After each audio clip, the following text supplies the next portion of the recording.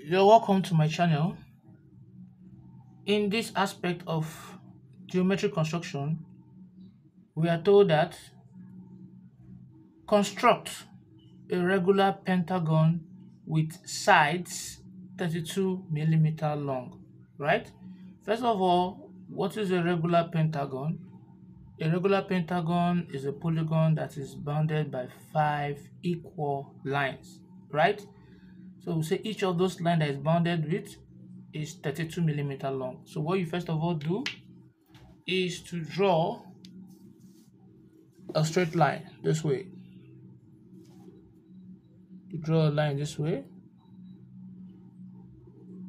First of all, a straight line this way.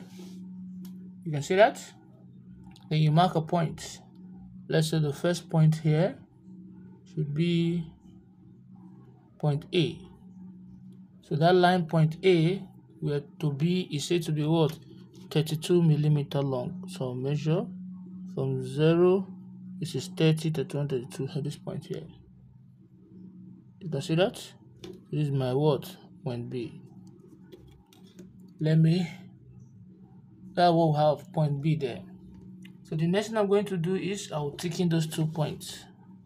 From A to B, I'm going to tick in it because that will be one side of what? Of the pentagon. So we've gotten one side of what? Of the pentagon. Now the next thing I'm going to do is placing my compass at B with radius A. You can see that? I'm going to draw a circle. Faint line. With the same radius, I'll place it at point A this way to point B. You can see that. I'm going to draw another circle. Now, where the circle touch each other here, I'll call it D, and I'll call it to be what? C. Now I'll draw a line that will pass through D and C this way. You can see that's what we have there. A line passing what? Through D and C. Now from that point with the same radius, which is what? AB, from that point D this way, right? And I'm going to draw another circle, right? Where the circle cuts the first circle, I'll call it point E.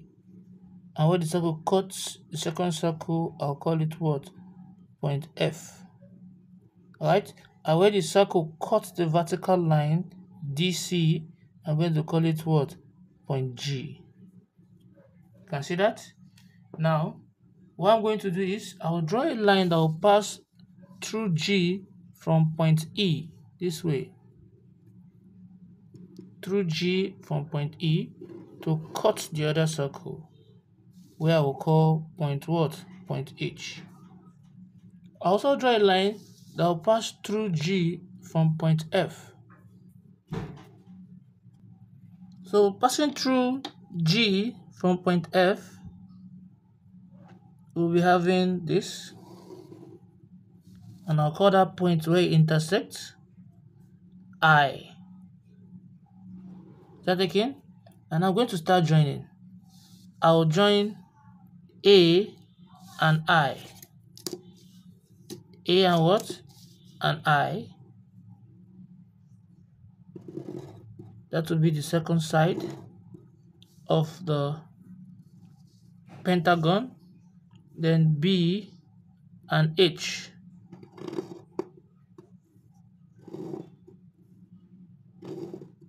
That will be the third side of the pentagon. Now, I'm going to place my compass at point H.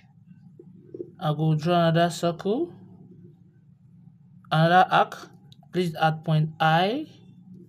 I'm going to draw another arc. So where they meet will be J. And I'm going to join J and I, and also J and H this way. So we've done that. We've constructed the pentagon.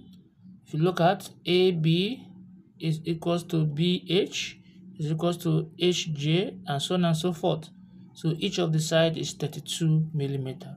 So you're going to apply your principle that I told you earlier. You need to write what you've done using your principle of lettering.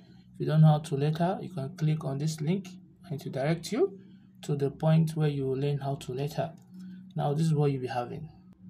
So this is what we'll be having. Pentagon with sides 32 millimeter. So if you found this video helpful, don't forget to like, subscribe, and share the video.